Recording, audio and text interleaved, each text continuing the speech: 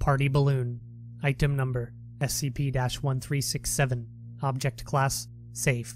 Special Containment Procedures. When not being utilized for experimentation, SCP-1367 is to be kept in Storage Containment Unit B-19 inside a cushioned container with 60 cm by 60 cm by 60 cm dimensions. Before storage, the container must be thoroughly cleaned of any hard or sharp debris. Before being removed from storage for experimentation, the latex elements of the object should be sprayed with a thin layer of a liquid plastic polymer solution to improve durability. Personnel should be cautious when handling the object due to its possible fragile nature.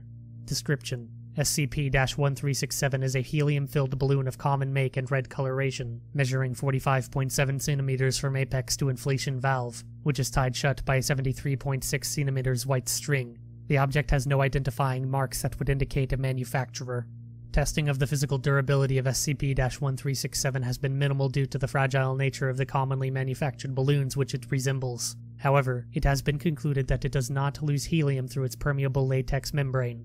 While it does exhibit the buoyancy expected from its helium content, the object's movements seem to be unaffected by air current and lift. SCP-1367, if left to float freely, will begin to maneuver towards the largest gathering of at least 6 individuals within 480 meters, whose aggregate mood is at least mildly positive.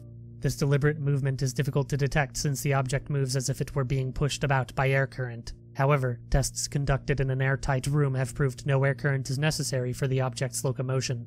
When SCP-1367 comes within 4.5 meters of a targeted gathering, auditory abnormalities are heard by all within listening range. The amount of distinct speakers seems to be doubled, as additional voices are heard amongst the group. These voices are invariably in high spirits, and seem to belong to individuals that match the age and vocal patterns exhibited by the majority of those present, though mimicking no group member exactly.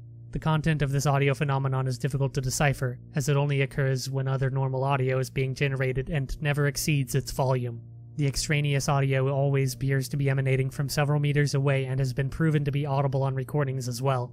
In rare situations, other audio elements have been heard. These seem to become more common when SCP-1367 has bonded to a larger and louder group with an elevated mood. Documented examples of these instances are listed below. The sounds of children laughing and playing outdoors, a slurred toast followed by the noise of glasses clinking, people chanting "chug" encouragingly, several renditions of the birthday song based on the melody composed by the Hill Sisters, moans indicative of sexual activity, an entertainer's voice using a manner of speech commonly attributed to clowns, chanting in an unknown language, carnival pipe organ music.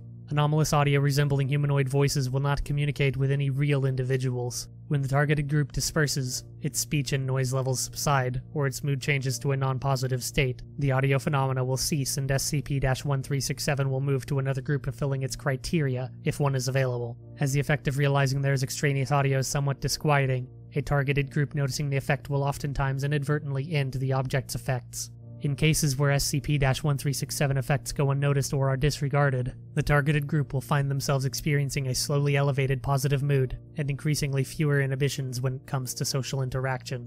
At approximately 2 hours of exposure, there seems to be no further effect. At no point does the targeted gathering seem to be under a compulsion to continue their activities and behave with normal discretion in regards to commitments, exhaustion, and the like. Observed targeted groups have engaged in binge drinking games, food fights, dancing without music, physical children's games, and orgies, among other activities.